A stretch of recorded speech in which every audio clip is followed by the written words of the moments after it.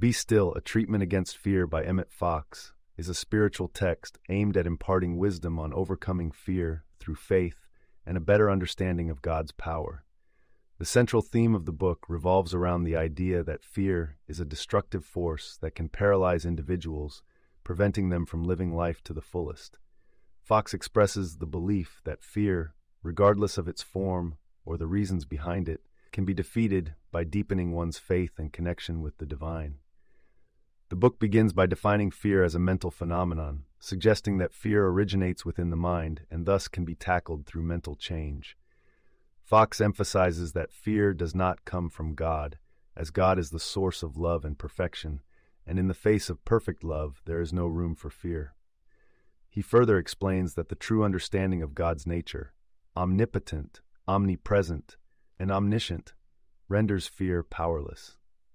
Fox encourages readers to adopt a practice he calls the golden key, which involves shifting one's focus away from the source of fear and towards God whenever feelings of fear arise.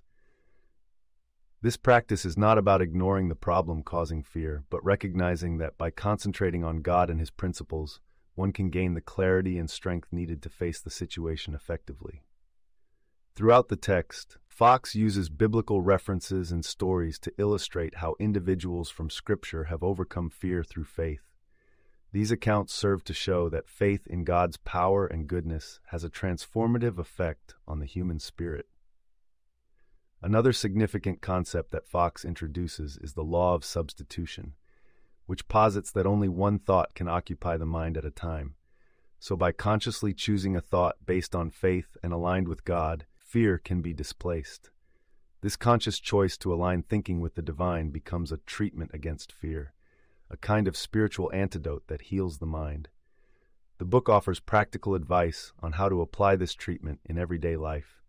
Fox advises readers to create a routine of prayer and meditation, not as a ritual, but as a way to maintain a constant awareness of God's presence. By doing this, individuals strengthen their spiritual muscle against fear, much like one would train the physical body to become stronger. Fox also tackles the psychological aspect of fear, acknowledging that fear often stems from a lack of security or confidence.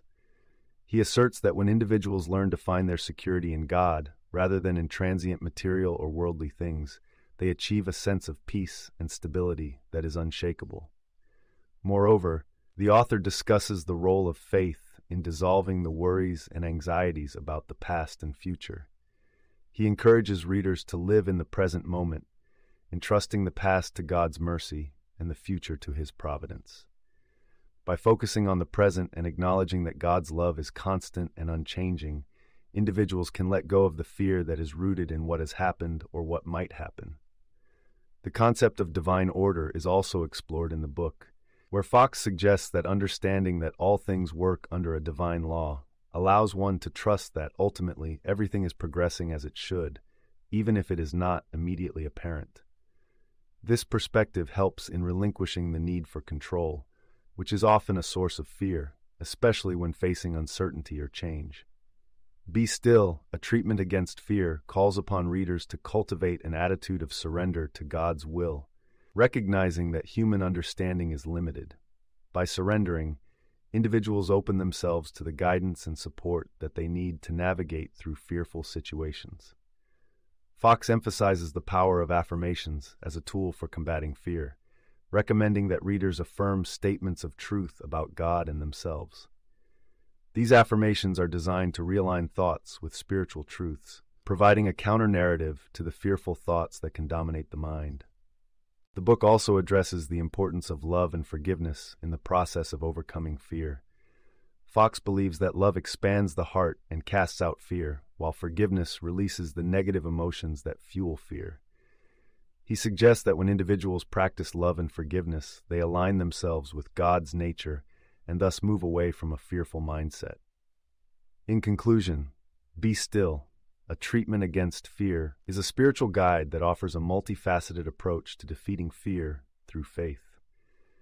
Emmet Fox provides readers with practical strategies rooted in Christian doctrine to transform their thinking and embrace the power of God in their lives.